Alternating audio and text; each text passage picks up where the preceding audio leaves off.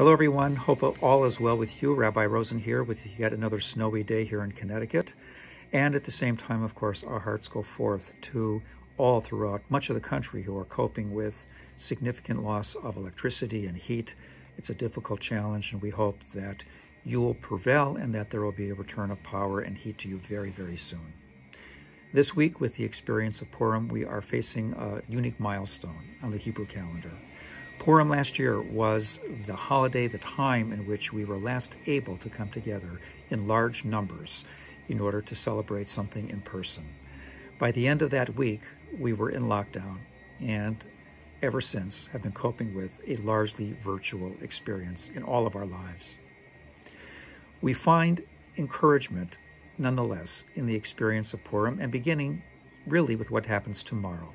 We have a special Torah reading on Shabbat Zachor, the Shabbat of memory, where we read of the evil deeds of a nation, Amalek, that sought to cause great harm to the Israelites going through the wilderness by attacking them in the back of the camp at the most vulnerable points in the entourage.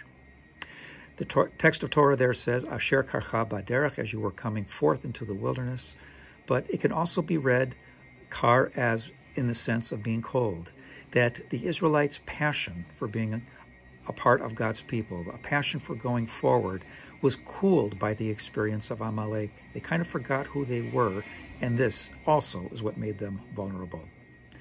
So at this time, as we are all dealing with fatigue of a plague that has gone on for a year, the experience of trying to get through yet another day that can sometimes be so very trying for us, for our children, for older adults amongst us, we all have to remember something very significant.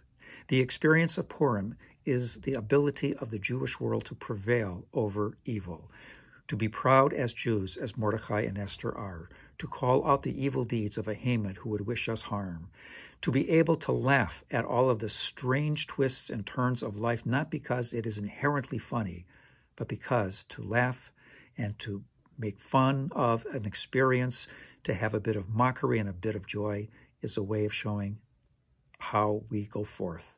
There is strength and perseverance in being able to say, once again, we will be here, and you will not get the last laugh, those who would cause us harm. At the end of the book of Esther, we have a beautiful declaration. Layudim hayata ora v'simcha v'sason vikar. The Jews in Persia, in Shushan, at the end of the day, had light and joy and merriment and a sense of going forward with salvation, with deliverance, with redemption. Kain tihya lanu is what we say in Havdalah when we quote that passage. So may it be for us. So let our passion, our strength, our commitment to going forth, to healing each other, to bolstering each other's spirits, to being with each other, to share a laugh, to say l'chaim, to life, over and over again. Never let that passion be cooled. And let us go forth as we conquer the evil disease that we face, the challenges of the time, so that we too, like the Jews of Shushan in Persia, might be able to say, we are here to live another day and many days after that. Shabbat Shalom.